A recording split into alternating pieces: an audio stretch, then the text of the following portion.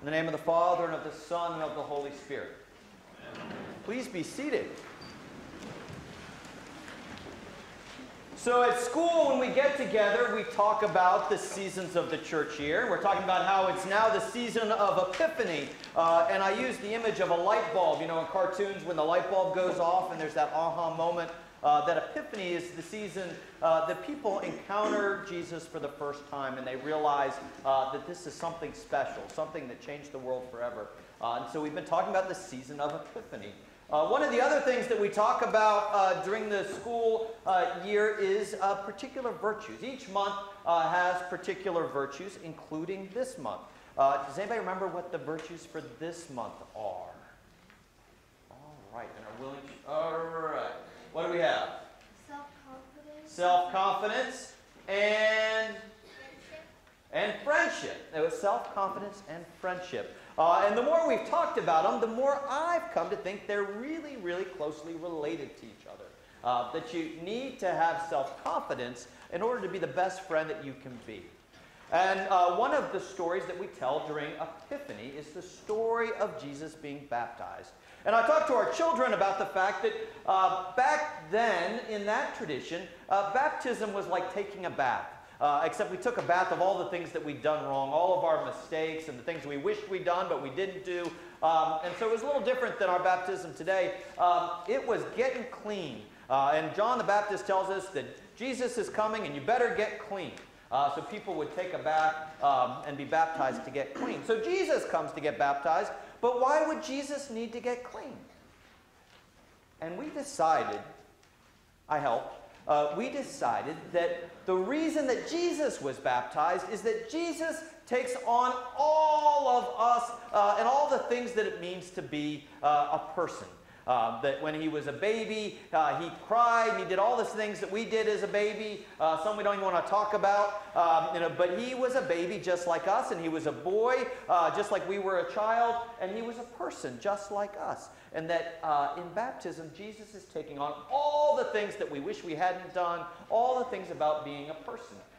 And when Jesus comes out of the water, an amazing thing happens.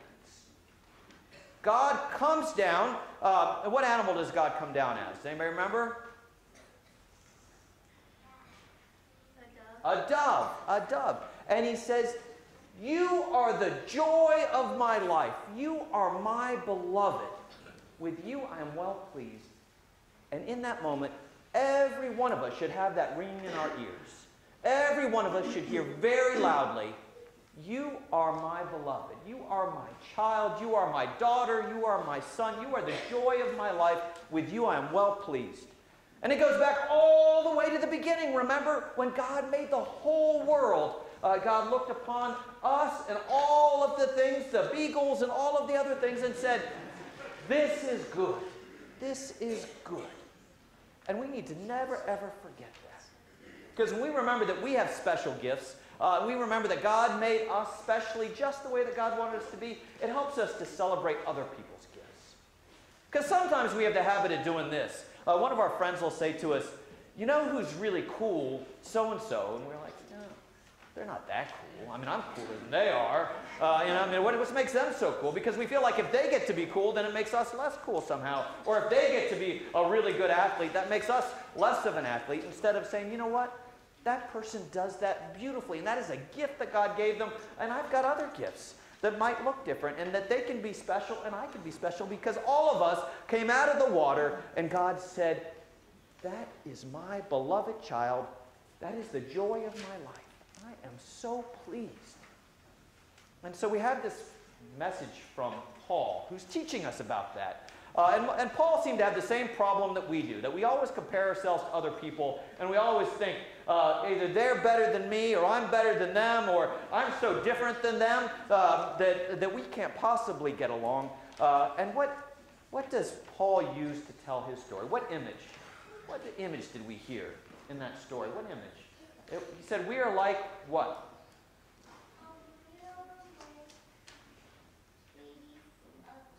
We are like babies of Jesus. We're a body. We're a body.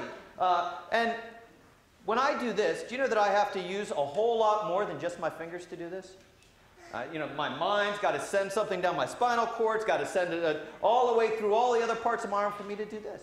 That I wouldn't be able to do this if I didn't have my brain and my spinal cord and my elbow and my shoulder. And do you think my fingers say, I don't need you, elbow. I don't need you. I am so much better than you. Because they realize they need each other. And they realize that each piece has an important job to play, right? Yeah. Absolutely. And so what I want you to know is that your friends are just like you. Your friends are just like you. No matter how different they are, and hopefully they are different in lots of different ways, but your friends are just like you in that when they come out of the water, when they were born, God looked at them and said, that is the joy of my life, my beloved. That is my son, that is my daughter, with whom I am well pleased. And then we start to celebrate their differences. And we say, you know what, I am glad that you aren't eyes, because then I couldn't hear if I didn't have ears, eyes, nose, and all of the other things that make me a person, right? So when we get together, and one of the things that we work on, and when we get together, especially on this particular Sunday, is that we are a church and we are a school, but we work together. And we are a class of lots of different students, but we work together as a body. And the more that we bring new people in, the more that we have different ideas and different ways of being. And that's a gift. That's a gift. And so then we had the other story we told today, the story that I told, where Jesus reads about how important the poor and the sick and those who are sad or those who need special help or those who can't take care of themselves as well, how important they are to God. Because what do you think God says to them? Do you think God says to them, you're not quite as special? No. Will God ever say that? God says to them, no matter where they live, no matter whether they have a roof over their head, no matter whether they are cold or hungry or sick, God says, you are my child, my beloved, the joy of my life. I love you and I'm well pleased with you. So what do you think God would want us to do to somebody who is sick or sad or hurting? What do you think God would want us to do to them? Do you think God would want us to help them believe that truth? Maybe help them realize how special they are. And maybe that starts with giving them food to eat and filling their bellies, or giving them a good roof over their head, or clothes, or taking care of them the same way God wants to take care of all of us. And that's what we do together, is we take care of one another. Can you give me an amen? Amen.